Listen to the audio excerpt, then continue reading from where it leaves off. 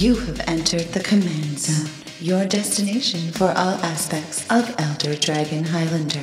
Enjoy your stay.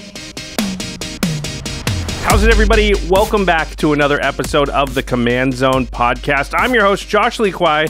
I'm sitting here with Jamie Block. Jamie, you want to introduce yourself? Hi, I am Jamie Block. I am a writer here at the Command Zone.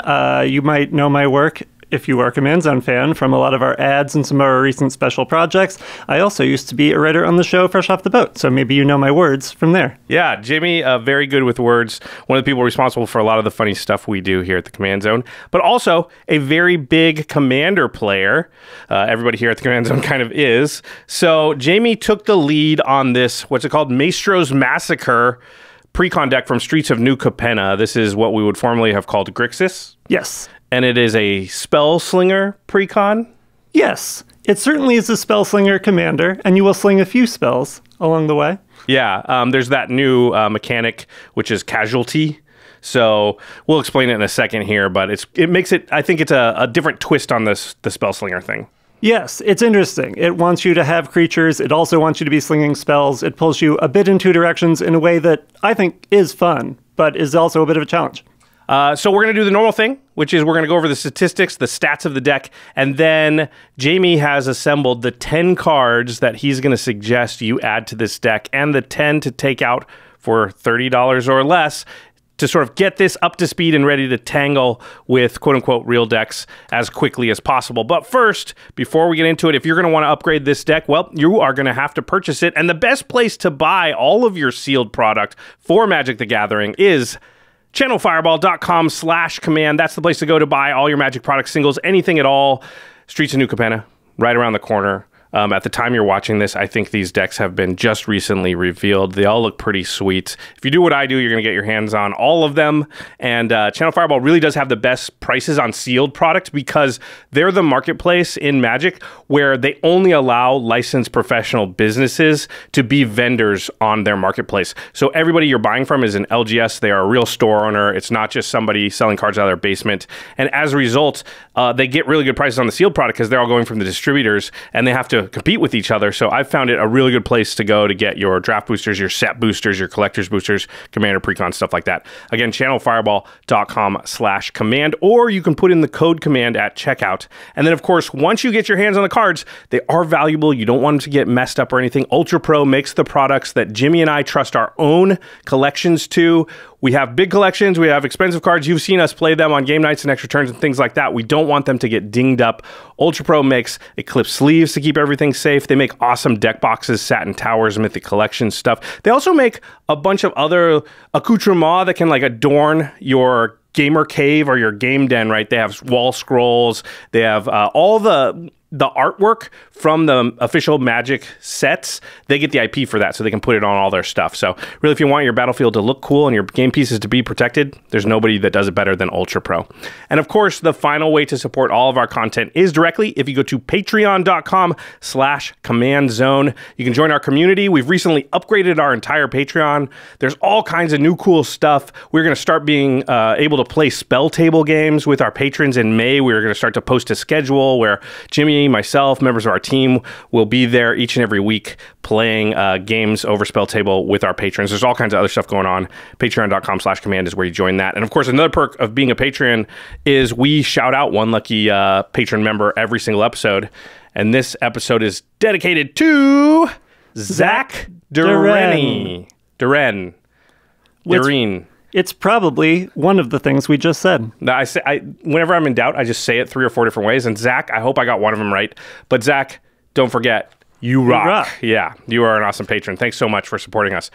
One more thing before we get into this. Command Zone Live is coming on April 20th. At the time we're recording this, that'll either be right after you're watching this, or maybe it already happened. But the good news is if you miss April 20th, you should be there when it's live because we're able to like interact with the chat, which is not something we can do normally on our podcast, and that means that the people that are there watching it live get to join the discussion. We've got a special guest. Well, it's not a secret at this point. It's Post Malone. We're going to be talking about the new Commander cards outside of the precons, just which ones we think are the best in the format. And again, that's April 20th. If you want to join us, if it's already happened when you're watching this, don't worry. We will upload it as a VOD on our normal channel, so you can catch that probably pretty soon. Okay. Let's get into this deck. Maestros Massacre, Precon Budget Upgrade Guide. Again, the rules are we're going to add 10 cards to this deck, take 10 cards out for a total budget of $30. We're going to leave the mana base as is. We say this every time, but for the most part, the mana base in the Precons will work, and it's not fun to say, hey, if you got Shocks and Fetches, put them in there. Not super interesting. We want to change the meat of the deck. But of course, if you got Shocks and Fetches, put them in there. Yeah. Very much so. All right, let's talk about the new commanders first. We're going to break down kind of where the deck is when it's right out of the box, so then we can sort of inform or contextualize our decisions for what cards to add when we get into that part later. So the face commander on the deck is, how do you pronounce it? I'm saying Angelo. Angelo, the painter. He costs Grixis, so blue, black, and red, 3 mana total, for a 1/3 vampire assassin with death touch. Says the first instant or sorcery spell you cast each turn has casualty 2. What this means is as you cast that spell, you may sacrifice a creature with power 2 or greater. When you do, copy the spell and you may choose new targets for the copy. So this is that casualty mechanic new to Streets of New Capenna that we were talking about earlier.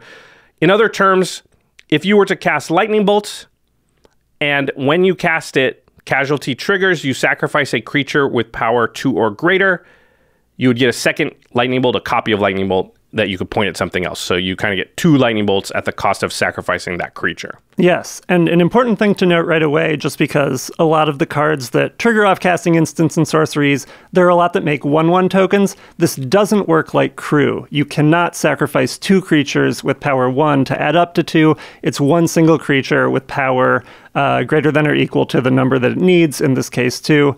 So that's just a thing to keep in mind if you are tinkering with your own builds of this commander.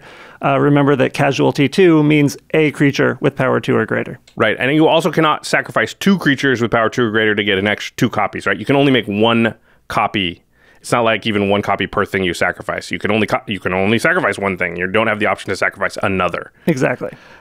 Pretty interesting. Copying spells, as we know, is very powerful. I gave a bad example, I think, there, because you probably don't want to be sacrificing a 2-drop to copy a 1-mana spell, maybe, but becomes exponentially more powerful if you're talking about Sublime Epiphany or something like that, right? Yeah, exactly. Just if you're building this deck right, if you are trying to get the most out of that ability, really think about your instant and sorcery base as, what if I could copy every spell? What are the spells that I would want to copy? Some of them are going to be big and splashy. Some of them are going to be more value, early game, low to the ground type stuff. But yeah, it really runs the gamut. Lightning Bolt maybe doesn't make the cut, but there are a lot of great options there, big and small, depending on how you want to do it. Yeah, and of course, there are things that are good to copy and things that are not good to copy. Like Board Wipe's not great to copy because you already wiped the board. The second copy of it won't do much, right? Exactly. Yeah. Sublime Epiphany, actually, and other modal cards that have countering a spell as one of the modes. When you copy a modal spell, you get to choose new targets, but not new modes. So sometimes you can actually kind of create a situation that doesn't work the way you wanted it to when you have to choose a target for the copy of counter target spell. Well, you can always counter the same target that you targeted with the first copy because the first one won't have resolved yet. But yes, you have to be careful of things like that. Yes, you have to make sure that one of your other modes has targets so you don't accidentally fizzle your other copy of the spell. Oh, good point. Good point. Okay, so on Halo seems pretty powerful. Yeah. No. Copying spells is not no joke. Yeah. If, like I was saying earlier, this commander was just Grixis for a 1/3 that said, copy the first spell you cast each turn. It'd be nuts. Exactly.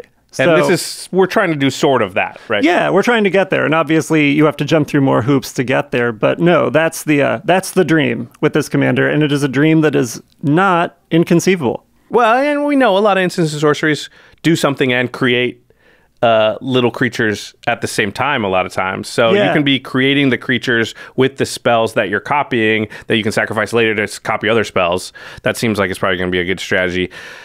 We always like to look at the secondary commander, and sometimes there's a third commander in the deck. In these decks for New Capenna, there's only sort of a backup singer, and then there's a third legendary creature, but it only has 2 of the colors, not 3, so you couldn't run it out of the box. But there have been times in the past where, and Shorikai is a good example just from the last set. Kotori's on the box, but Shorikai is the commander we suggest that you run out of the box if you're trying to make the deck sort of play as smooth and be as powerful as possible. So it's not always a given that the face commander will be what we want to run. So let's look at the backup commander here in the Maestros Massacre deck. It's Parnesi. Parness. It's really a question of if we are, and this was for Zach Dureni. Or Doreen.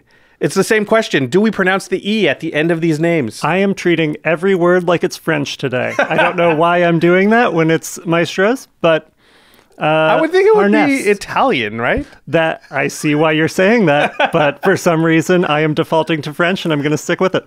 Okay, well, Parness or Parnesse, the Subtle Brush. 2 blue, black, red, 5 mana for a 4/4 vampire wizard. Whenever you or a permanent you control becomes the target of a spell or ability an opponent controls, counter that spell or ability unless that player pays 4 life. And it also says whenever you copy a spell, up to 1 target opponent may also copy that spell. They may choose new targets for the copy. Wow, I did not expect that second part. So the first is like a bad ward. They can pay 4 life.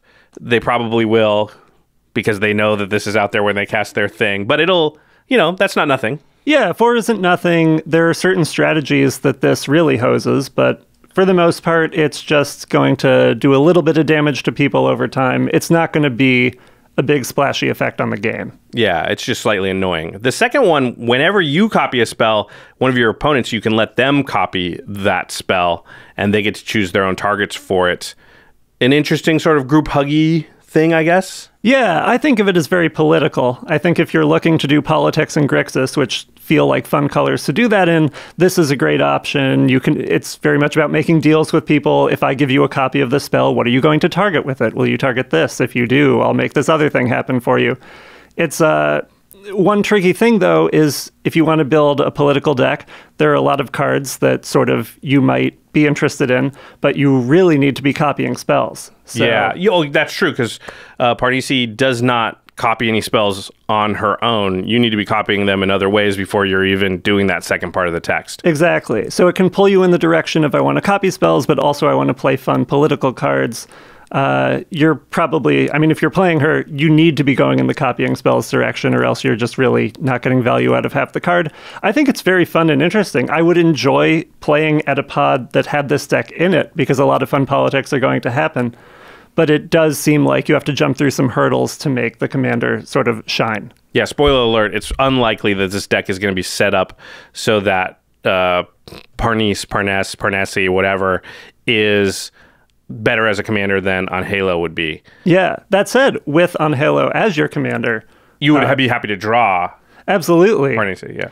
Having all of your spells read not only when you cast this, copy it, and give a copy to another player only if you want to, seems pretty fun. Yeah, you can make those deals where, again, I'll use Lightning Bolt, not in the deck, but cast my Lightning Bolt, copy it with the casualty thing, and be like, hey, Mel, if I give you a Lightning Bolt, what would you target with it? And she goes, that thing on Jimmy's board. Well, in that case, Mel, have a Lightning Bolt. Yeah, it's great. It also sets up other people to betray you. Because you can always ask, what are you going to target with it? Then give them the copy, and then they choose something else. That's the most Jamie thing that I've ever heard. All right. The commander, or sorry, the legendary creature that you cannot run as the commander out of the box because there's only 2 colors is Syrinx, Carrier of the Flame. It's 2, a black and a red for a 3/3 Phoenix with flying haste. It says, at the beginning of each end step, if a creature card left your graveyard this turn, target Phoenix you control deals damage equal to its power to any target. And then it says, whenever another Phoenix you control dies, you may cast Syrinx, Carrier of the Flame from your graveyard. Phoenix is always coming back from the graveyard, as we know. Sort of Phoenix tribal, but you made an interesting point in the notes here that this might just be better as a deck if you're just trying to have creature cards leave your graveyard and then maybe just somehow pumping Syrinx so that it is large enough. And then you're just Yeah, maybe you're just using some graveyard hate on yourself even would do it, right? Yeah, exiling a card from your own graveyard every turn. I think it has to be a creature card, but still you can pull that off. Cards like Reassembling Skeleton and some sort of shenanigans to keep getting it in and out of the yard. And yeah, either pumping up the commander or giving it Death Touch, so when it deals damage to any target, you can ping down one creature each turn. It's only once per turn, right? So it doesn't matter how many times you do Reassembling Skeleton. It really will only activate once on the end step to have Cyrix deal its power to a thing. Yes, but at least it is each turn. It's not only your own. So if you've really assembled whatever engine you've put in this deck, you can be doing, on face value, 12 damage over the course of a turn cycle. And if you've pumped it up or done other shenanigans, maybe more than that. Give it Infect, maybe. Give it a sword of something, and then boom, it's 2 shots. Exactly. That sounds cool, actually. But can't do it in this deck because it's only 2 colors. Right. Okay, let's talk about the stats. The foundational stats of Maestros Massacre. You want to read them? Sure. So ramp, we have 8 cards. That is lower than I would like it to be. Yeah, I think lower by a decent amount now. It used to be one around 10. Now we're closer to 12 or 13. So this is maybe 2/3 of the amount of ramp we would have or we would want. So I think we're low. Yeah, we are low. That's just sort of the way it is. I kind of get it from you need room for spells, but it's not ideal. Card draw, we have 11. We still like around 10 card draw spells, so that's nice. Yeah, no, that number is pretty good. A lot of it skews more expensive, but it's in there. It's good. Gotta have it. Next is single target removal. 11. Pretty good. Yeah. Yeah.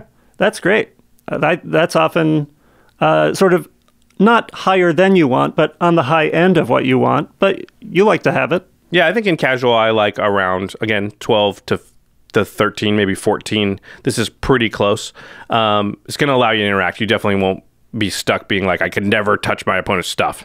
And the next category is board wipes, where we have 4. Which I think is good. Actually, maybe a little high even. Like these days, I'm like 3 board wipes, sometimes 2. Yeah. Now, and some of them are conditional. Some of them won't always end up being a full board wipe, but still you have 4 cards that certainly could wipe the board. That's pretty good. Okay, let's talk about sort of the deck's specific stats. These are the things that are going to go along with the strategies of our commander cards.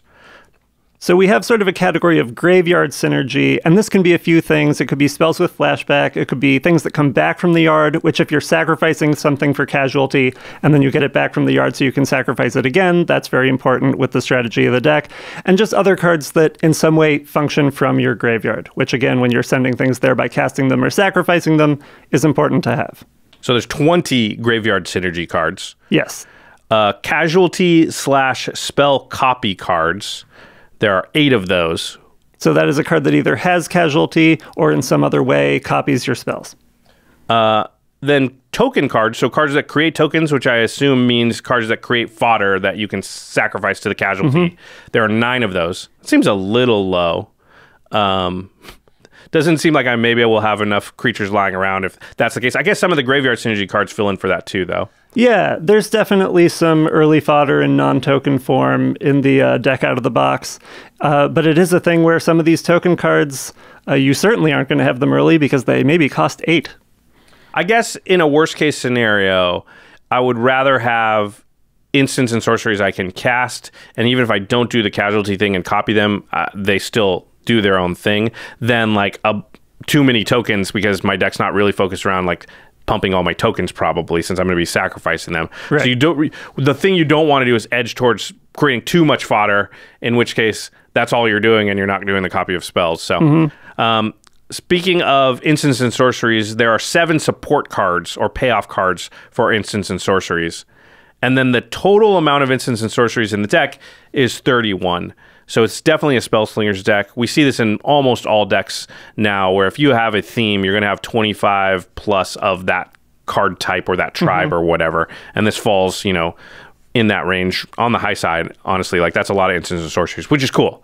So I think it looks like the deck is definitely like Unhalo focused, right? Yes, absolutely. Okay, let's talk about the deck value, one of everybody's favorite parts of all of these episodes, which is, I must note that the prices we're about to talk about were taken prior to the deck being revealed, because we are recording this ahead of time so that we can get all this content out to you on time.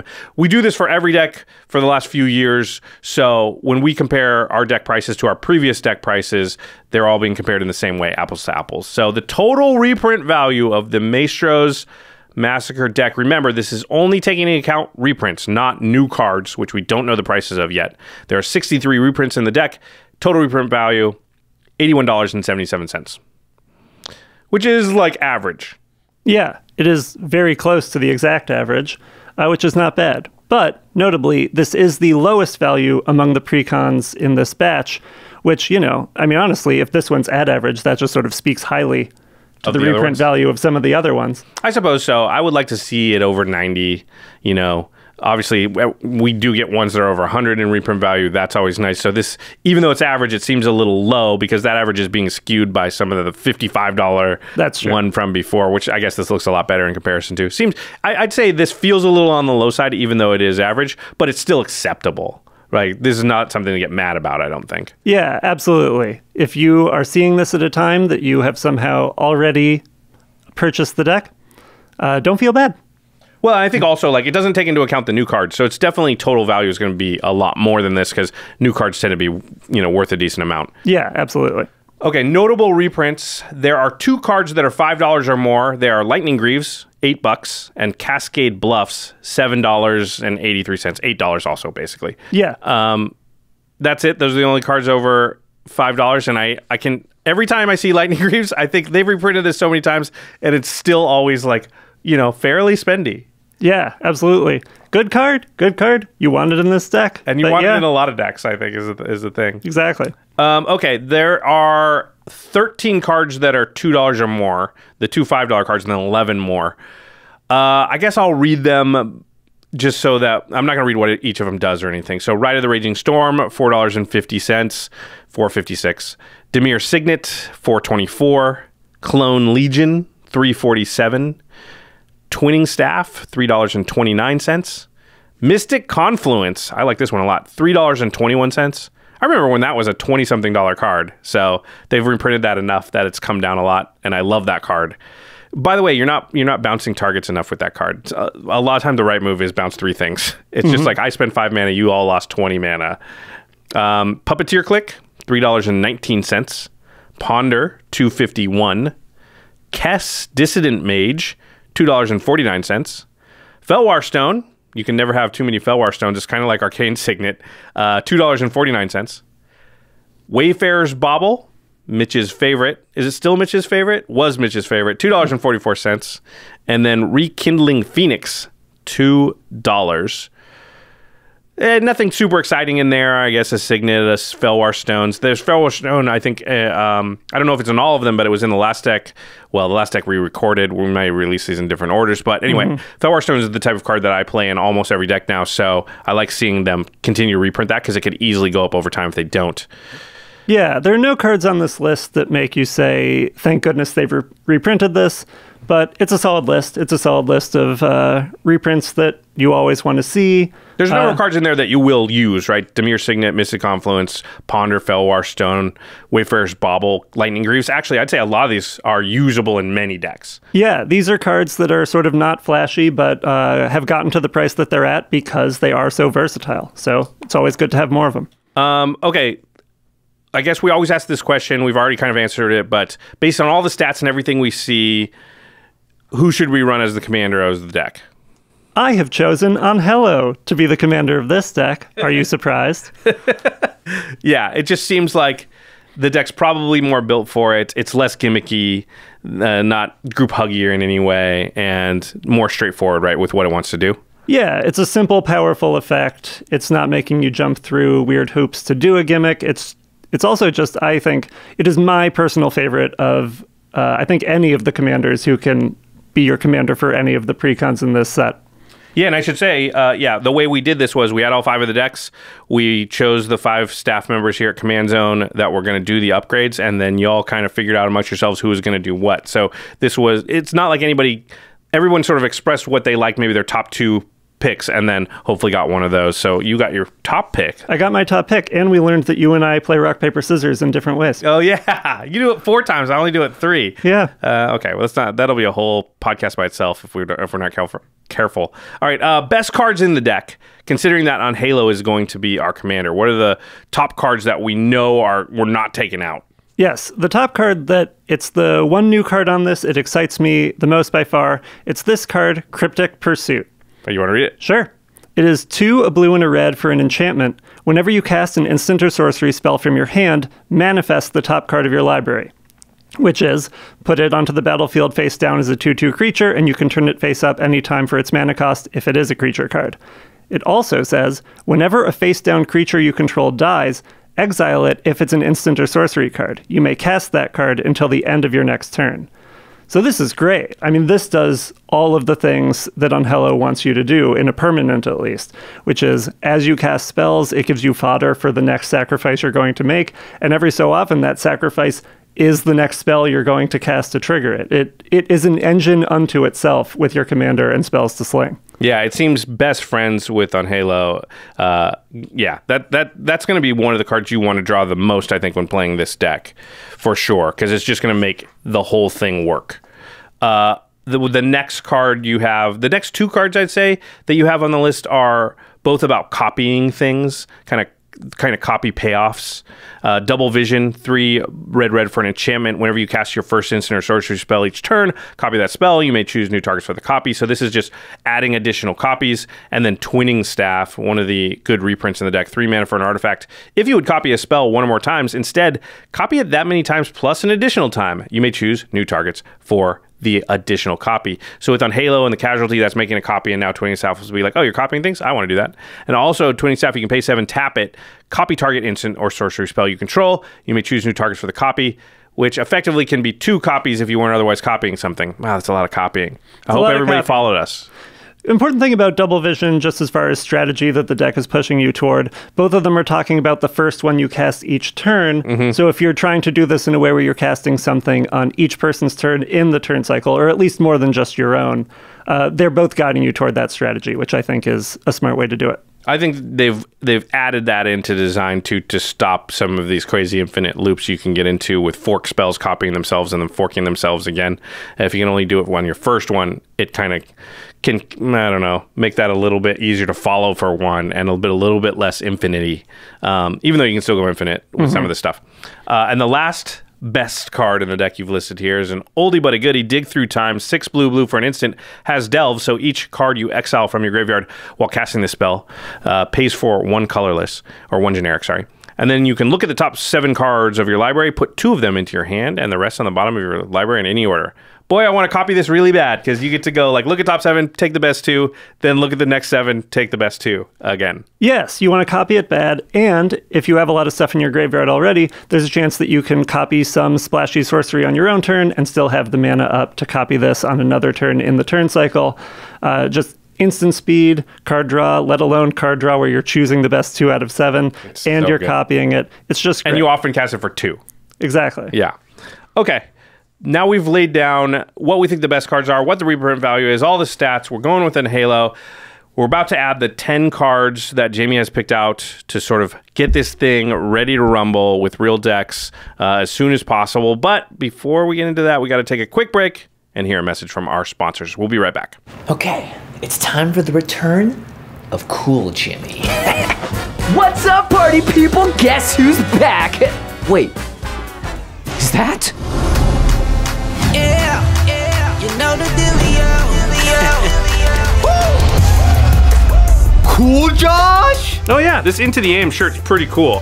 I just wear it because it's comfortable and I like the design. Wow, so effortlessly cool. And it's as soft as it looks. Teach me the ways, Cool Josh. How can I be like you? It's easy. Into the AM has tons of awesome t-shirt designs along with well-made basics like hoodies, joggers, and more. Everything is comfortable and eye-catching, so you're gonna feel great whether you're playing Magic or just relaxing at home. They have super fast shipping and hassle-free returns. Plus, right now, they've got a bundle where you can get 3 graphic tees for just $60. But actually, Jimmy, I have an extra here if you want to try it. Oh, I'd be honored. Oh, wow. This is nice. Right? Cool, Jimmy? That's more like it.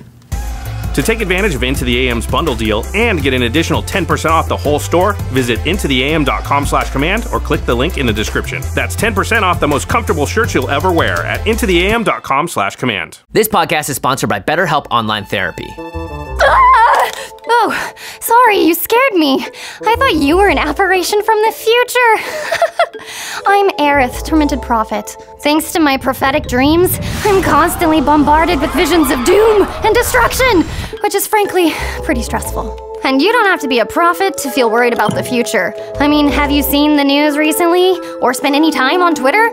Feeling stressed is really normal. But I didn't realize how much stress was affecting my happiness. I kept having headaches, losing sleep, and just feeling anxious all the time. That's why I finally turned to BetterHelp. Talking to a therapist helped lower my stress and improve my quality of life. BetterHelp is customized online therapy that offers video, phone, and even live chat sessions with your therapist, so you don't have to see anyone on camera if you don't want to. It's much more affordable than in-person therapy. Give it a try and see if online therapy can help lower your stress. This podcast is sponsored by BetterHelp, and Command Zone listeners get 10% off their first month at betterhelp.com/command zone. That's BETTERHELP.com/command-zone.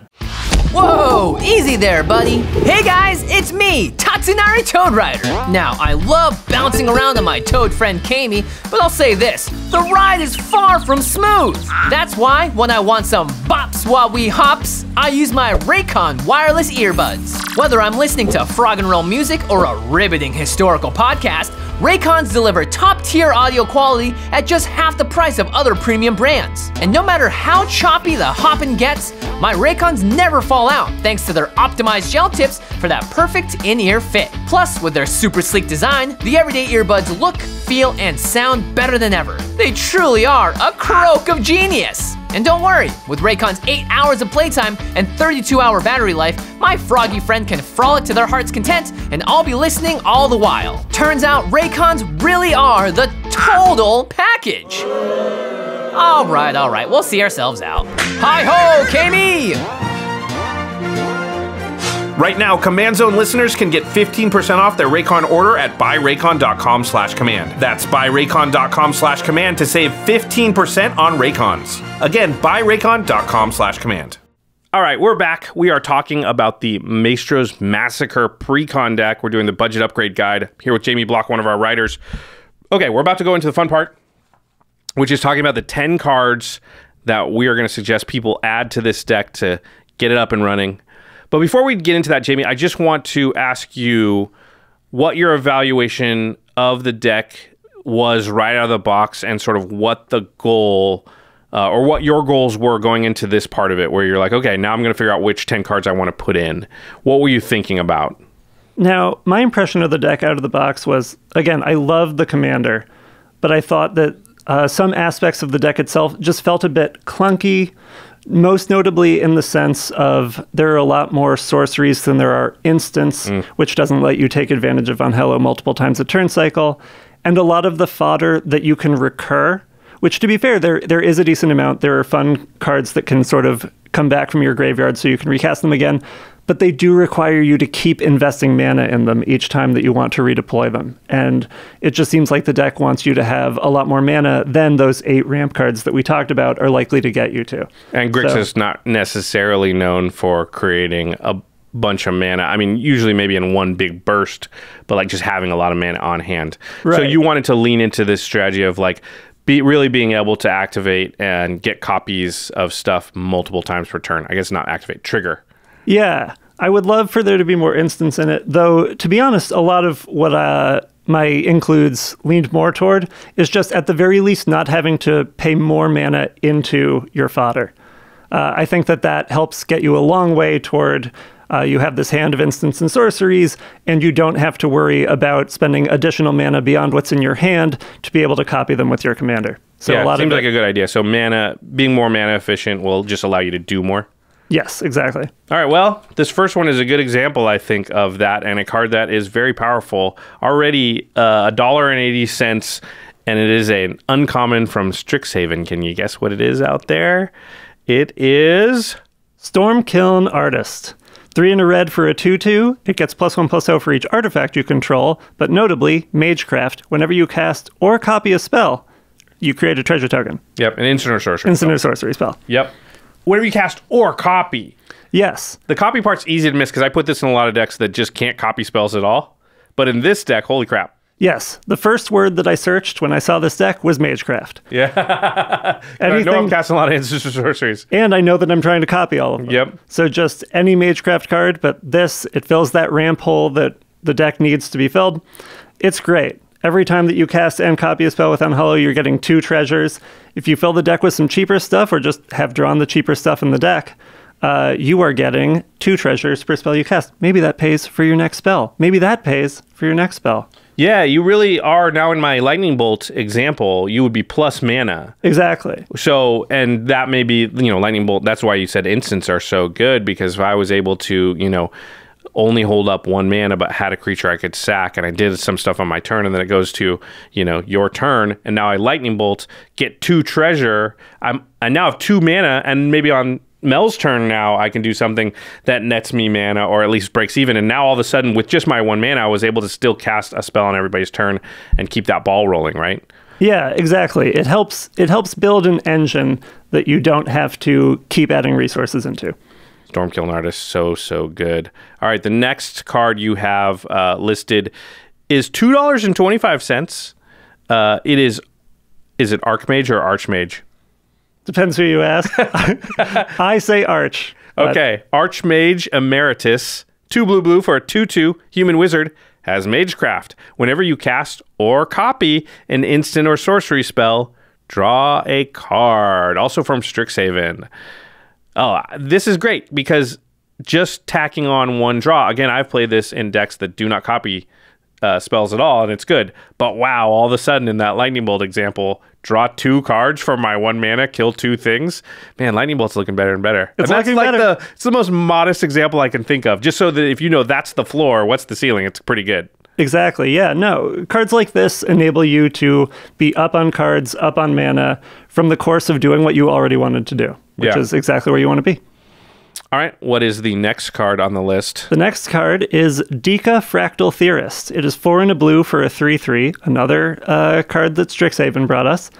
It has Magecraft. Whenever you cast or copy an instant or sorcery spell, create a 0/0 green and blue fractal creature token. Put X +1/+1 counters on it, where X is that spell's mana value. It also has, for 3 and a blue, target creature token can't be blocked this turn.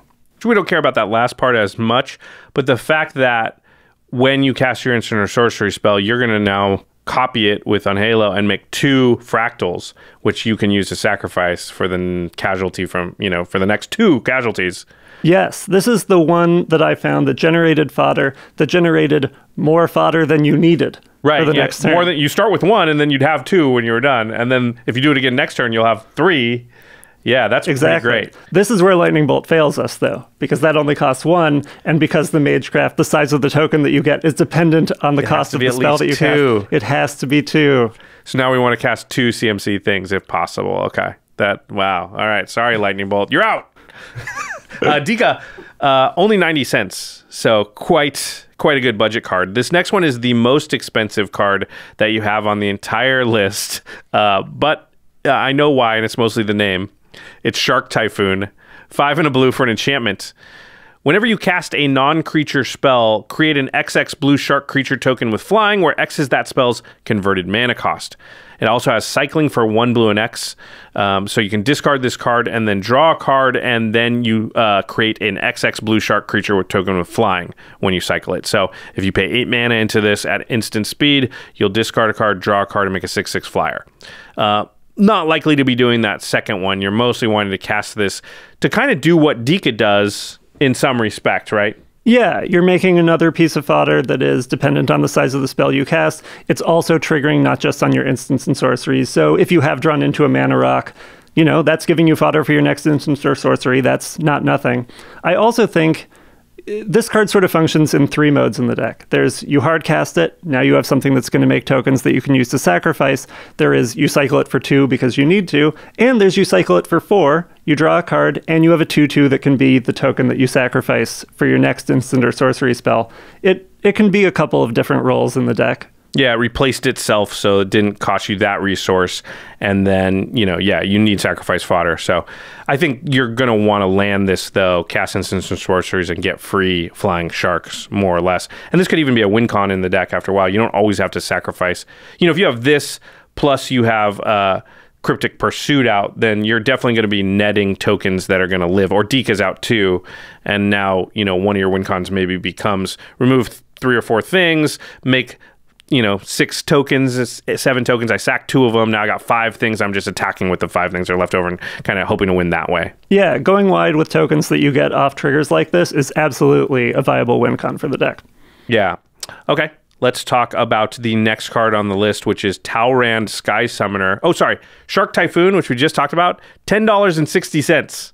Yeah, almost $11. That's crazy. That's a pretty high price card. I didn't realize it had gotten so high, but a very cool card in the deck. And absolutely. Yeah, probably worth it. All right, the next one is Talrand Sky Summoner. Only 20 cents. It is a 2 blue for a 2/2. And it says whenever you cast an instant or sorcery, make a 2/2 flying Drake. That's blue. Yes. Did I get that right? I did it from memory. He did do it from memory, and he did get it right.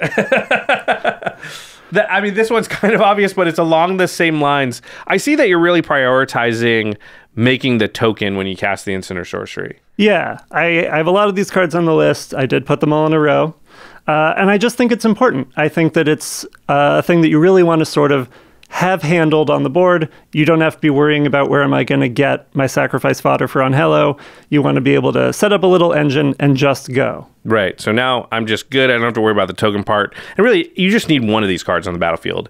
And they're sort of all filling in for each other. Exactly. You just want to up the odds that you're going to get one of them early enough for it to make sense. And also these 2/2s having flying in the world where you have gotten more than one of them.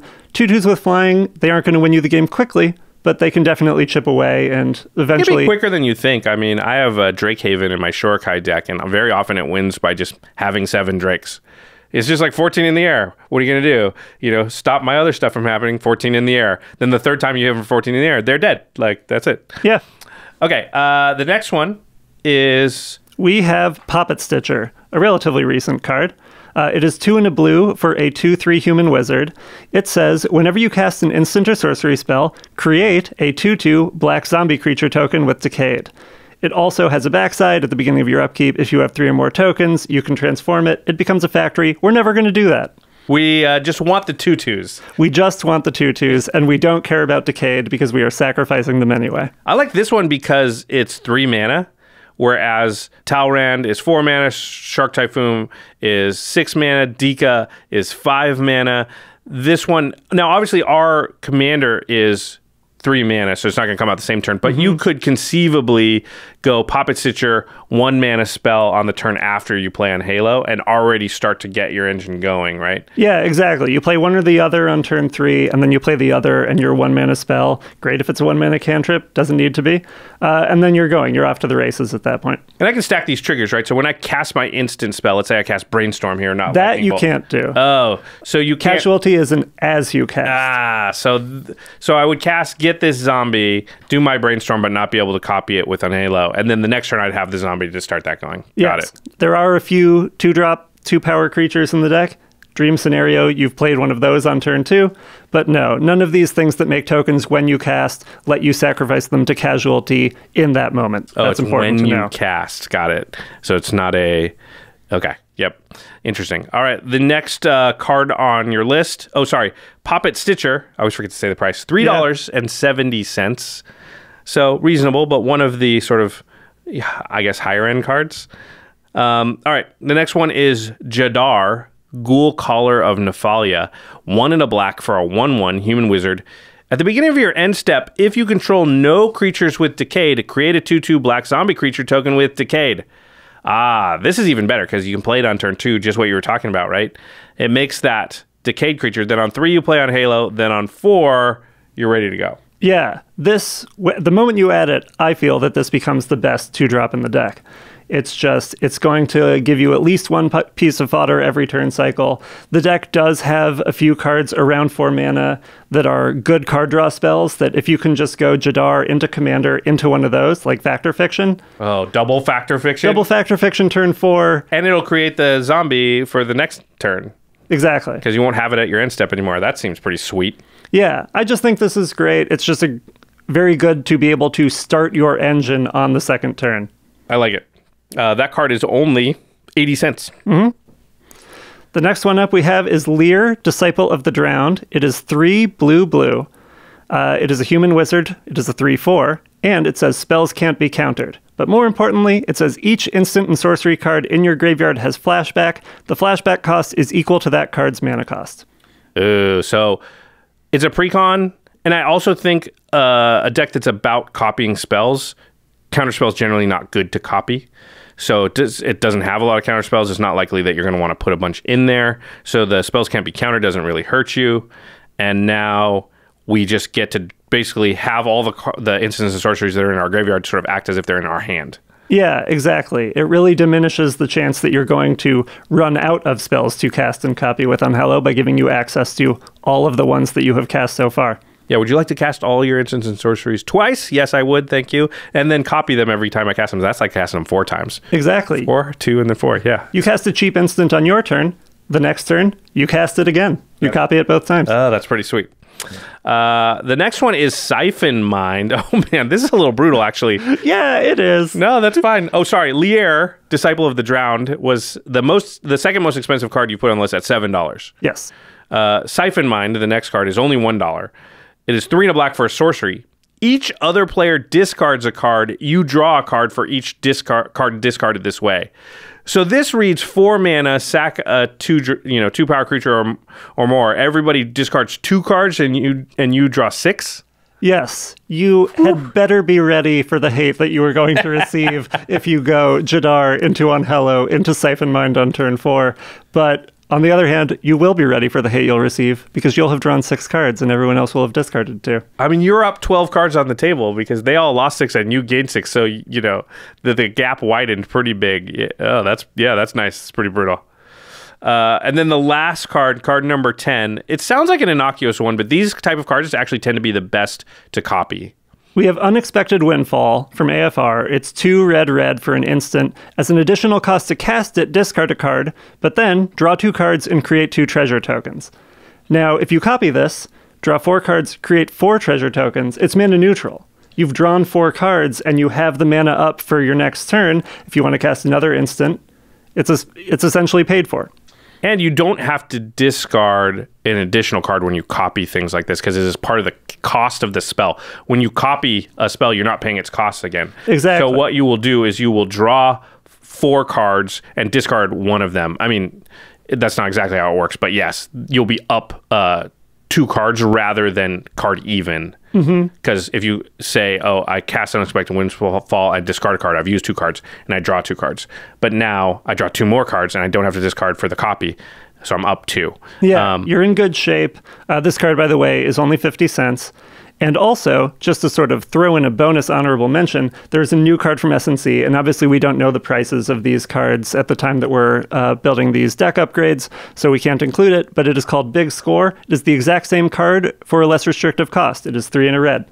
And probably we will be less expensive just because it's newer, although this is from Midnight Hunt, so unexpected. There's a lot of cards like this, though, that are kind of rummaging plus create treasures that become so good when you copy because you don't have to discard that extra card. And the treasures, when you're doubling, imagine if you have double vision out or something. Now it's like draw 6, discard 1, create 6 treasure tokens. Again, you can get into the realm where you're actually up mana when you cast these things. Exactly. Any of these cards that become sort of neutral in some way when you copy them once just become crazy when you copy them more than once. Okay, so we've got our 10 cards here. If you're a patron, by the way, you have access to our show notes, which lists all the cards out. I'll read them one more time just so you can grab them. It's Stormkiln Artist, Archmage Emeritus, Dika Fractal Theorist, Shark Typhoon, Talrand, Sky Summoner, Poppet Stitcher, Jadar, Ghoulcaller of Nephalia, Lier, Disciple of the Drowned, Siphon Mind, and Unexpected Windfall. Jamie, you've done this all for a total price of $28.75. Come on down. I have. Wanted to get close to that 30. It's like any government agency. You have to use the funding you get or they're going to cut it next year. Yeah, if you don't spend your money, then they won't give you as big a budget next year. Exactly. So that's nice. But let's talk about the honorable mentions. You had 3 cards here that didn't make the cut for whatever reason. The first one, 2 of them I'm assuming just because price. Yes. Let's talk about Kolaghan's Command. Kolaghan's Command, 1 black-red for an instant, choose 2. Mode 1, return target creature card from your graveyard to hand. Mode 2, target player discards a card. Mode 3, destroy target artifact. Mode 4, it deals 2 damage to any target. So this is probably returning stuff if you need creatures for that reason. And then, remember, you're probably copying this. So destroying 2 artifacts, discarding 2 cards, dealing 2 damage to something twice, maybe able to kill something bigger. Yeah, it's versatile. In a pinch, if you're not copying it, you can get back the thing that would let you start copying stuff again. And you can even sacrifice something in order to copy it. And if you're already choosing the mode of getting something back from the graveyard, get back the thing that you just sacrificed. With the copy, that's nice. Yeah, and it's just an instant that is versatile and cheap, so you're upping the odds of being able to cast multiple stuff in a turn cycle. It is a $10 card, however. It is also $10. There's also that. Here's a card, though, that made the honorable mention list, and it's only 10 cents. Did you do that on purpose? Here's $10. Here's 10 cents. Kind of. Okay. I wanted to show that there are some very budget options if you're just looking to up the instant count. All right, it's called Startle. It's 1 and a blue for an instant. Target creature gets -2, -0 until end of turn. Create a 2/2 black zombie creature token with Decayed, and then draw a card. Oh, this is great. Creates the fodder. If you copy it, you'll draw 2 cards when you do it. Actually, that -2, -0 could matter, right? Those cards tend to overperform a little bit. Save you some life. Let's imagine it said, gain 4 life, create the 2 2/2s, right? And then draw 2 cards for 2 mana. Yeah, that would be great.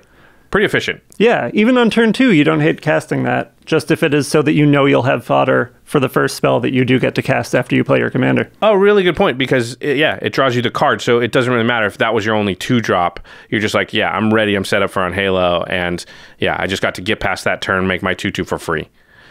Okay, let's talk about the third honorable mention here. $9 card, Limdoll's Vault. Blue and a black for an instant. Look at the top 5 cards of your library. As many times as you choose, you may pay 1 life, put those cards on the bottom of your library in any order, then look at the top 5 cards of your library. And then shuffle your library and put the last cards you looked at this way on top of it in any order. You look at 5, you don't like it, you look at the next 5, you don't like it, you look at the next 5, you don't like it, you look at the next 5, you've now paid 4 life, and you go, I like these 5, I'm going to put them back on top of my library in any order. It's kind of a weird tutor, but it can also tutor for multiple things, right? It can kind of it's hard to find exactly combo pieces because they'd have to be in the same 5 card, within 5 cards of each other in your deck. But you can be like, oh, this one has, a ramp spell and a card draw spell in the 5, and I'm going to draw the ramp first, and then I'm going to draw the card draw, and whatever. I get to put those in whatever order I want. Exactly. This card, you don't really care so much about copying. In fact, it doesn't do a lot of good to copy it. Yeah, in fact, please don't. But it just being in a sort of tutor at instant speed, it just felt like a thing that this deck would want to do. Certainly finding finishers, especially if you're working with something that is still mostly the precon build, there's a few cards in there that are really your big finishers, and being able to dig to them quickly with 1 card that you can deploy as a surprise just seems like a great option.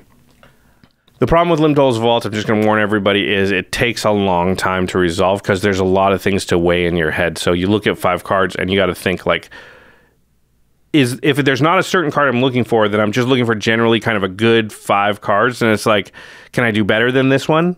And you end up sitting there and thinking about it for a minute and then doing it a few times. And it can often take a couple of minutes. So just be careful. It's best to sort of know what you're looking for when you cast that spell. Exactly. All right, let's talk about the 10 cards we got to take out, because if we're going to add 10 cards, then, well, we got to make room for them. This usually involves some amount of understanding what the deck wants to do or what we have too many sort of redundant pieces for. What is the first card we're removing from the deck? The first card that we're cutting is Squee the Immortal. Poor Squee. Poor Squee.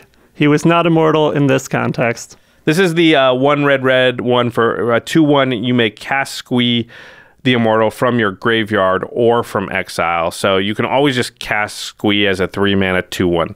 seems expensive. It seems expensive. Usually squeeze good in a deck that's going to somehow create some sort of infinite mana loop, and then it's going to like Perforos you to death or something weird in that way. And this deck's probably not going to do that. It's probably not going to do that. You probably don't want to pay an extra 3 on top of the cost of the spell that you want to copy. No, that's just like, may as well just cast another spell. The copying is not, it's not a good deal in that instance, yeah. Exactly. The next one is a little bit similar, but also a little different. It's Blood-Soaked Champion. You want to read it? Sure. It is 1 black for a 2/1 that can't block and has Raid. Pay 1 and a black. Return Blood-Soaked Champion from your graveyard to the battlefield. Activate only if you attack this turn. Now, I don't think this deck is always going to have the best attacks. So not only do you have to pay more mana to get back your fodder each time you want to do it, I think sometimes it will end up stranded in your graveyard, and especially in the early game, you're in a position where, oh, would I have to attack with my commander and just hope that they don't like that block in order to get it back? I mean, there's a 1/3 with Death Touch, so it might be okay, but still at the same point, it's risky. You don't know that every game you're going to be able to do it. It is risky. There's another card that's in the deck, Skyclave Shade, that is sort of the same thing, except it's a landfall trigger to be able to get it back. I feel like you're much more likely to be able to hit your land drops than you are to have good attacks. So. Yeah, it makes sense. Also, you added a whole bunch of cards that sort of give us some sort of sacrifice fodder when we cast our instants and sorceries. So it makes sense to be cutting, this stuff that's not on an instant or sorcery, right? These are creatures that cost mana. It's like you said. I mean, you're tried to create the deck so that it's going to make the fodder for free as a one-time investment rather than investing over and over in these Squee and Blood-Soaked Champion type cards. Yes. All right. The next card is Cyrix, Carrier of the Flame. This is the Phoenix tribal legendary creature that honestly doesn't have a lot of synergies in the deck. You're not having creatures leave your graveyard that much, and we just removed 2 that would. Yes, we just removed 2 of the cards that would, which is why I ordered them in this way, so you would further understand why I'm taking this out, but also we're just not Phoenix tribal. Right. So it doesn't fit with what we're trying to do. Probably good, this is good and fun if you're going to take it out and build a deck around it, but it doesn't necessarily belong in this deck. Exactly. All right, the next card is a vehicle, Smuggler's Buggy. 4 mana for a 5/5 vehicle, has Hideaway 4, and it says whenever Smuggler's Buggy deals combat damage to a player, you may cast the exiled card, the Hideaway card, without paying its mana cost. If you do, return Smuggler's Buggy to its owner's hand so that you could cast it in Hideaway again, I guess. It has Crew 2. This is weird. It doesn't do anything with... This is just a cool card somebody designed and was like, where should we put it? Yeah, I can see the play pattern they're looking for, where you play this, you hide away an instant or sorcery, you get through with it, you get to cast it for free, so it doesn't matter that you had to pay mana to get your fodder back in the original construction, and then you return it to your hand and do it again. It has no haste, it has no evasion. If it had one of those 2 things, it would at least be a stronger contender, but it just feels like a lot of the time it is going to sit on your battlefield, making you pine for the card that you have hid away under it. 4 mana, play it, does nothing. Just like real hard to do these days in Commander, right? Like, yeah. 4 mana, play it, and then just hope and pray that you can connect with it. And it does, like, even if it wasn't a vehicle, it was a creature that had Hideaway and attacked. But no, like, you also have to crew this thing. It's just a lot of downsides. I don't know. Yeah, it's a lot of hurdles, and then it bounces back. So yes, you can do it again, but that also means you have to pay for it again. Yeah. Makes sense. All right, what's the next one? The next one is Spellbinding Soprano, another new card. It is 1 and a red for a 2/2 human bard. It says, whenever it attacks, instant and sorcery spells you cast this turn cost 1 less to cast. It also has Encore for 3 and a red. So, it's a 2 mana 2/2. It's something you can play the turn before you cast your commander, and then sacrifice afterward. Then you can Encore it. But the Encore, to me, just didn't quite synergize with what the deck wants to do. At least in my mind, you're getting your best value not when you cast a ton of big instants or sorcery spells in one turn, which is what that Encore encourages you to do, right. But when you're doing something each turn, it just feels like it's not the most efficient use of your mana. And again, I've added a lot of stuff that makes 2/2 token fodder, so a lot of the things that I cut were the things that were the pre-existing fodder that just felt a little more mana intensive. It's interesting because Encore 4... and then you attack with it, and you get 3 a 3-mana discount on your instants and sorceries. Yeah, it didn't pay for itself the first time. No, you paid 4 already. So if your plan is to get out one big thing, you may as well just not encore and use that 4 mana on the thing. So you have to like cast multiple instants and sorceries for that 3 mana discount to really pay off, right? Because if I have 3 4 mana things and I can cast all 3 of them because they only cost like 1 blue, 1 red, 1 black or whatever because of the discount.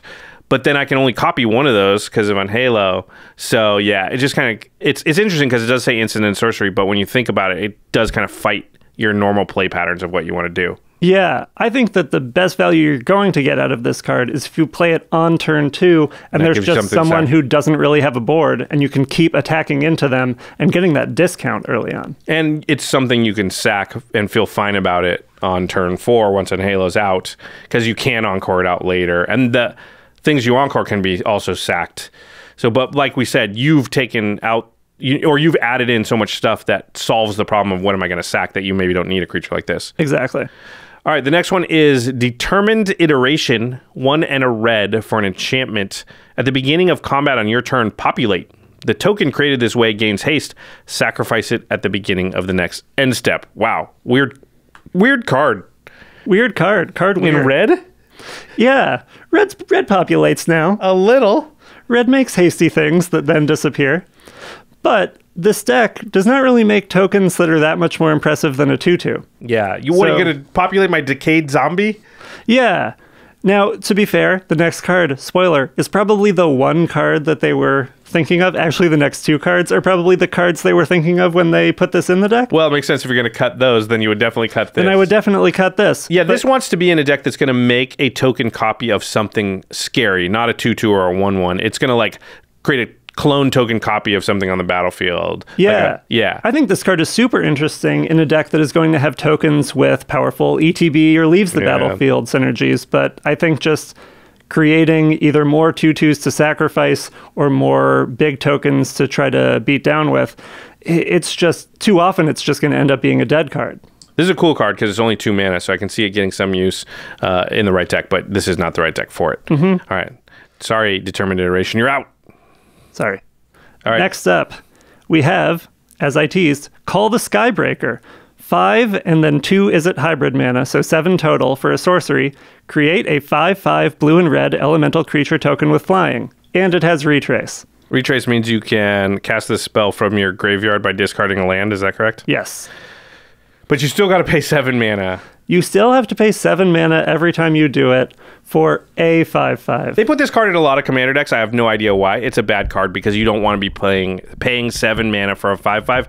And yes, you can copy it by sacrificing something, but 7 mana for 2 5/5s is still not even that great. Yes, they have flying. I get it. But 7 mana. 7. You just, for most of the game, it's sitting there and you can't even cast it. Yeah, it's sitting in your hand, and if the premise of what we're doing here is to upgrade this deck to be able to compete at a more competitive table, wow, is this not a card that is going to compete at a more competitive table? 2 5/5 flyers in the air that it cost you 7 mana to get, you are going to be behind. You'll probably lose. Like, here's what's going to happen. You're going to be like, okay, I'm going to do this. I'm going to make 2 5/5s in the air, and I have to totally tap out to do that, so I have no way to interact. And then the thing they do with their 7 mana is like, something extremely powerful. They play 1,000-Year Storm or something, and you're like, crap, I could have countered that or whatever, but no. Now, yes, I hit them for 10, and then they just cast 57 spells on their next turn or whatever. So, yeah, not powerful enough. The next one is similar. Reign of the Pits, 4 black for a sorcery. Each player sacrifices a creature. Create an XX black demon creature token with flying, where X is the total power of the creature sacrificed this way. You've got sacrifice fodder, so you're thinking, hey, it's not going to hurt me very much. Maybe I get a, 10-10 out of it. 12-12. It's possible. 15-15. The thing about this card is, if this card said each opponent, I would be in on this card. But it doesn't. So you've sacrificed one thing to copy it, let's say. Oh, now you need 2 other things. Now you need to sacrifice 2 other things in addition to everyone else. The odds of this, you're already way ahead if you are in a position where you can sacrifice 3 things and it doesn't affect you. I just think that you are likely to end up in a situation where this card is in your hand and you realize that if you cast it, you might be losing an engine piece yourself. Okay, yep, that makes sense. All right, there are 2 more cards to go. Yes. This next one's a removal spell. It is a removal spell. Go ahead, you can say that about it. Yep. It is Sever the Bloodline. It is 3 and a black for a sorcery. Exile target creature and all other creatures with the same name as that creature, and it has flashback for 5 black. It's too inefficient, right? It's just too inefficient. It's just too expensive. As a sorcery. If it was an instant, I think you could think about it. Because then you could play it on the other player's turns and do the thing you were talking about where I get an additional, trigger off my commander, an additional copy. Mm-hmm. Even then, there are so many 2-mana removal spells in black.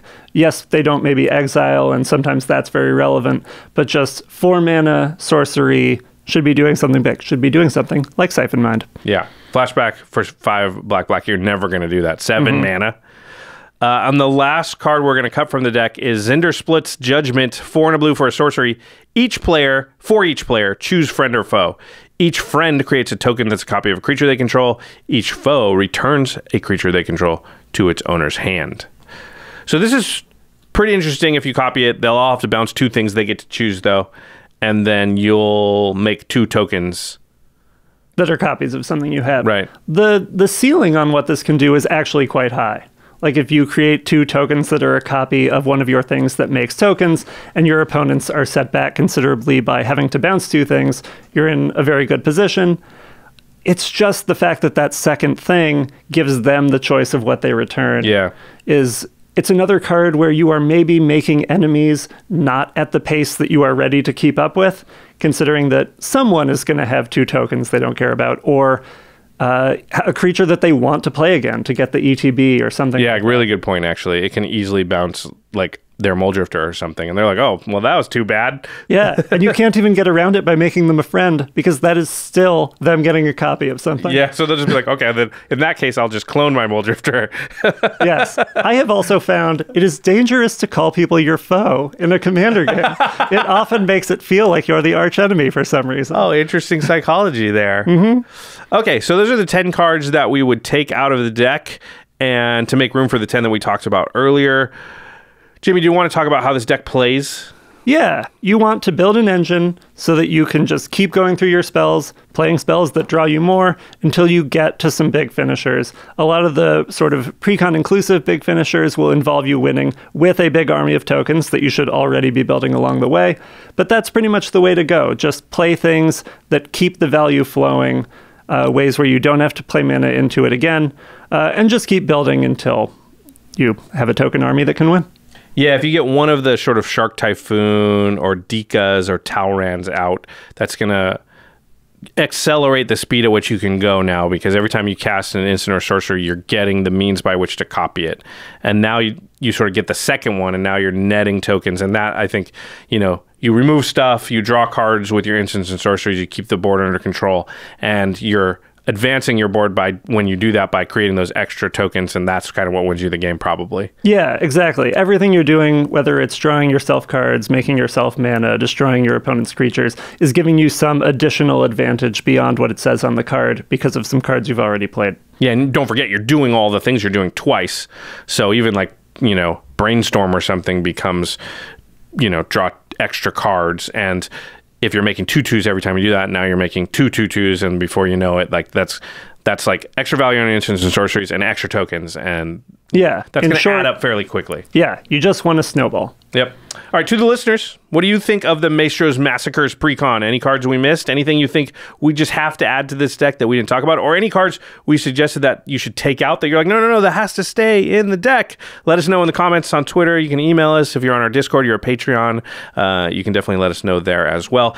I would actually add one question if you want to let us know. I think this commander can pull you in 2 directions. You can either want to cast a lot of instants on every turn, or just build and copy some big, huge, splashy things. Which would you try to do?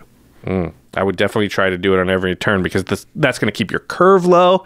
And these days, you got to be able to interact, which usually is you need a few mana left over to be able to hold open your, whatever your bounce spell is, or your lightning bolt, as I say. I think lightning bolt probably does go in, honestly. It's just so efficient. We'll have to duel with different Unhello decks. One with lightning bolt and one without. No other cards different. You can always also like put Fury Storm or something in and try to win with your lightning bolt eventually. That's true. Okay. if you want to get your hands on the Maestros Massacre precon, or all the precons, or any of the precons, or a draft booster, collector's booster, set booster, anything from Streets to New Capenna, channelfireball.com/command. That's the place to go. You know you're a Magic player. You're going to order Magic cards no matter what we say. If you just use our affiliate link, when you do, you are getting the cards you need for your deck to upgrade it or whatever, but you are simultaneously supporting the content that you enjoy. We really appreciate everybody that goes to channelfireball.com/command. You really do help keep the lights on around here. And then, of course, once you get your hands on these cards, you don't want anything to happen to them. You want them to stay in good condition, and you want them to look awesome. I mean, I think a lot of us play the game to, have a nice theme, to really express ourselves, to have good versions of the cards that we like. And Ultra Pro really fits into that, and then they make really high quality products to protect your stuff, but also just good looking stuff. Their playmats look better than anybody else's. Their sleeves have all the art from the actual set. Yeah, they have sweet dice, the Eclipse dice, the new Eclipse dice I really, really like because they're so clean and clear and easy to see.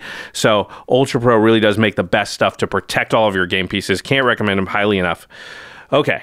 Now it's time for the end step where we talk about something cool outside the world of Magic. I see you've got written something down here, Jamie. What is it? I have written down Disco Elysium. Which is a video game. It is a video game. I've heard you and Jordan talking about this thing for a while. I haven't had the chance to try it out yet. You want to explain what it is to everybody out there if they haven't heard of it? Sure. It's very much a writer's video game, which is the reason you've heard Jordan and I talking about it. It is developed by a novelist, sort of based on the world of his novels. It's just, honestly, one of the reasons it might not be the best end step, go in not knowing much about it. Oh. It's that kind of game. But I will say this, it is some of my favorite writing I've ever encountered, full stop. Not just in games, but TV, movies, books, film. Film is the same as movies. The writing in the game is better than that. Well, I haven't played it, but I've seen headlines and I've heard people talking about it, and that is sort of the main critique that everybody has of the game. It's just the writing and the storytelling in it is so good. Can you tell us anything at all about like genre or anything like that? You're sort of in a noir detective type world, and you start the game with essentially full amnesia. So you don't even know what the world that you're in is, which is a cool storytelling device. And you have to learn. And as you learn, these 24 different elements of your own psyche are talking to you and berating you and suggesting crazy conspiracy theories. And it's all, as of a couple years ago, where they sort of had a new special edition come out, fully voice acted, and the voice acting is incredible. Now, So it's an experience. It's an experience. A lot of people's objections to very wordy games is, I don't have to do all that reading. You don't have to. You can do all that listening. And it's beautiful. He said that for me because I don't like all the reading cutscenes. I skip everything in games. So maybe if it's just like an audio podcast, I can listen to that. I do that all the time. Yeah, the main voice of your psyche is this jazz musician with just an incredible voice. If nothing else, look up a trailer that has that voice in it. See if it's for you. Is it like a mystery, or am I trying to... I guess must be trying to figure out who you are and like why you forgot stuff. Yes, it is a mystery. I will spoil that for you. You are a detective. Okay. You are trying to solve a case. The game centers around you trying to solve the case. It's a noir, so that makes sense. Mm-hmm. Okay, that's all. You don't want to give anything else away? I don't want to give anything else away. Enjoy the writing. It really is an experience. It twists the structure of storytelling in a way that I haven't seen much media do, period, let alone a video game. It is, in my opinion, the game that is the best argument for video games are art. Oh, wow. Very cool. Is it PC or is it console? It's everything. Okay. Disco Elysium. It's everything. Play it on your Switch. Play it in bed. Okay. All right. Big thanks to our amazing team here at the Command Zone. Arthur Meadowcroft, Shauna Gillis, Damon Lenz, Lady Danger, Manson Lung, Craig Blanchett, Ashlyn Rose, Josh Murphy, Jake Boss, Patrick Nan, Jordan Pridgeon, Sam Waldo, Grav Gorlati, Truck Tie, Evan Limburger, Mitch Trafford, and of course, sitting beside me, Jamie Block. Thanks for doing this precon upgrade guide for everybody out there. Let us know how your precon does when you get into action with those quote-unquote real decks. I've been amazed lately how good precons can be just with like 10 cards like this added in. They can often like do just fine, and I've seen them win games at our tables in our playgroup. So. Oh, absolutely. Yeah. Just internal testing we've done, goldfishing and otherwise with these decks. Very impressive. Yeah, the Wizards have gotten really good at these precons, and building them to a good level. You can still improve them, but it's not like they don't do anything when you play them out of the box. They do their thing. Okay, special thanks to Jeffrey Palmer for the living card animations that started and begin our show. He did this one, Days, and you can find Jeffrey on Twitter at livingcardsmtg. Alrighty, everybody, we've got more precon upgrade guides. We've got set reviews of Streets of New Capenna for the next few weeks. We are definitely going to be diving deep into every nook and cranny of this set, so make sure you hit that notification button. Make sure you subscribe, all the rest of that good stuff, and we will see you very, very soon. Thanks, Jamie. Thank you. Peace.